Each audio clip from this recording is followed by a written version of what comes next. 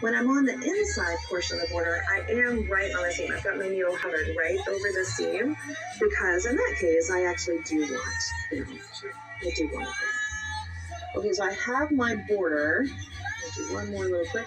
I have my border mapped out on the computer, and I'm going to go ahead and drop in my pattern, but I've got one thing to think about here next. So first I'm just going to go in, I'm going to get pattern, I'm going to select my pattern, and I have a pattern here, it's Limerick Waves, and it's that beautiful flourish of feathers that's going to go along this border.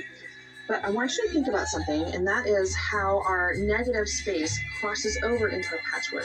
And so I want to be sure that my feathers kind of fill as much space as possible, and they don't get cut off by these hearts.